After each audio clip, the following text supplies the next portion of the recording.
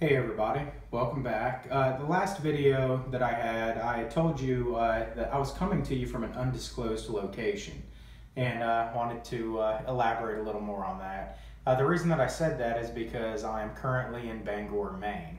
And if you haven't guessed already why I would be in Bangor, Maine, it's because I've decided to do a flip-flop hike of the Appalachian Trail this year.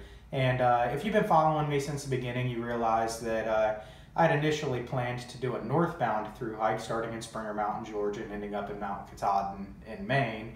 That was the initial plan, but plans change. There's a lot of reasons why I've decided to do a flip-flop this year. And basically, I flipped from Harper's Ferry up to Mount Katahdin. So I went northbound from Springer Mountain in Georgia to Harper's Ferry, and then flipped up to Maine, and I'm going to start at Mount Katahdin and start heading south and hike the trail southbound from Mount Katahdin down to Harper's Ferry again. And like I just said, there is a ton of reasons why I've decided to do this. And the first, most obvious one is I started this trail at least 120 pounds overweight. And this is a hard trail. So I was pretty much forced in the beginning to take my time. I mean, that's what you have to do. I saw people dropping like flies in the early parts of the trail because they just were moving too fast. They were simply moving too fast. And it's just not people that were overweight, but just people in general that were just moving too fast for what their body, was allowing them to do, because there's no way to really prepare for this trail other than to do the trail. Now, yes, you can start in much better physical condition, than I did, but either way, I learned that I needed to take breaks. I needed to take 0 days. I needed to keep a kind of a low mile per day average, to stay healthy. And I'm glad I did.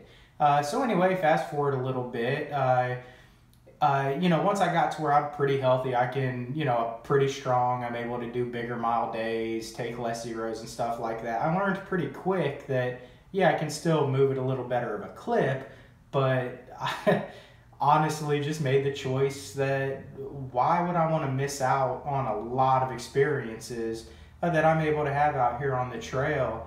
I did learn pretty early in the trail that the trail is so much less about the trail itself. While yes, it's a beautiful, amazing, awesome trail. You see so many cool things. But what it's really about, the journey, the experience, the adventure, is about the people that you meet in these towns that you get to see and things like that. At least that's how it is for me. So, I decided that I was just going to take my time. I'm out here to enjoy this. I didn't come out here for some, I'm not training to do some crazy endurance event or anything like that. It's not like, the trail's hard enough that I get a good endurance challenge pretty much every day. But I didn't come out here to rush through it and just see how fast I could get through the trail or anything like that, or turn it into a job. I decided pretty early on that I'm out here to enjoy it. And the way that I've enjoyed it was, yes, the trail is amazing and beautiful, but also the little towns that you get to go through and see, the awesome people that you get to meet. They are just as amazing, if not more amazing, than the trail itself. So my decision to flip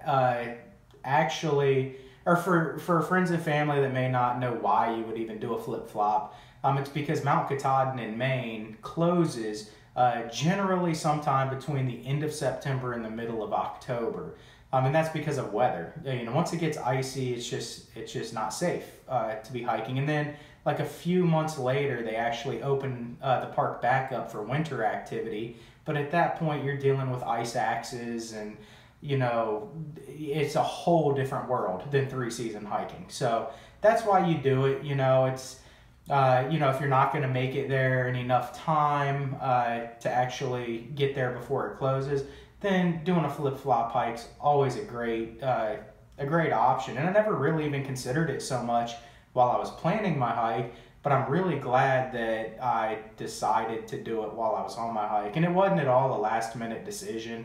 A lot of people, they'll just get as far up the trail as they can get, and then once it gets close to Mount Katahdin closing, they'll flip up and then southbound from there.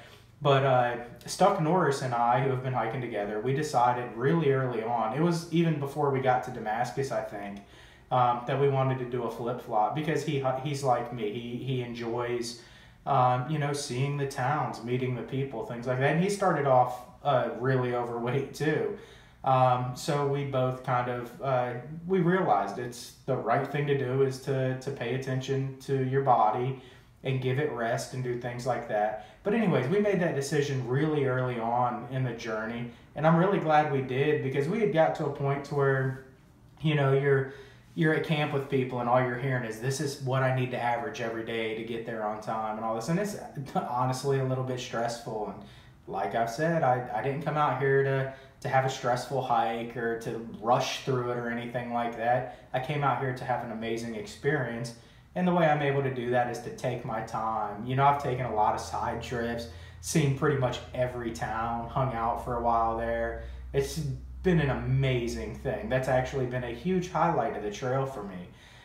So anyways, we decided really early on that that's what we were gonna do, and we stuck to it, and we decided on Harper's Ferry to flip at because it's kind of a, like a popular area to flip at. Now I realize why.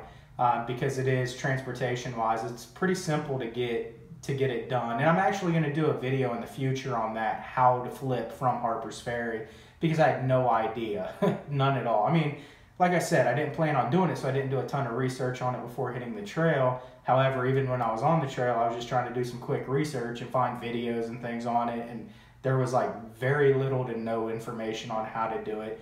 And I've got it figured out now, so I will in the future do a video on how to do a flip-flop from Harper's Ferry. So look for that. But anyways, I'm really excited to be here in Maine. It's beautiful so far. The biggest surprise is that it's actually warmer here than it was in Virginia. And from talking to people, it's apparently kind of unseasonably warm. So for this time of year anyway. So anyways, I'm really excited about it. I'm going to head southbound from Mount Katahdin back to Harper's Ferry. So you got plenty more trail, you know, to watch. You know, you might as well just stick around and see what's going on, because we got a lot to come. But anyways, thank you everybody for watching. If you have any questions, leave them in the comments. I'll try to get back. I know I'm really bad about that. I'm pretty bad at making videos too, but I'm even worse at responding to comments. I try to get to them, but it's kind of difficult out here on the trail. But either way, I'll be keeping you posted on everything that's going on. I'm really excited about it. Got the southern part of the trail done. Now it's time to go southbound and do the northern part. So, like I said, if you have any questions, leave them in the comments. I'll do my best to get back to you, and I'll be talking to you soon.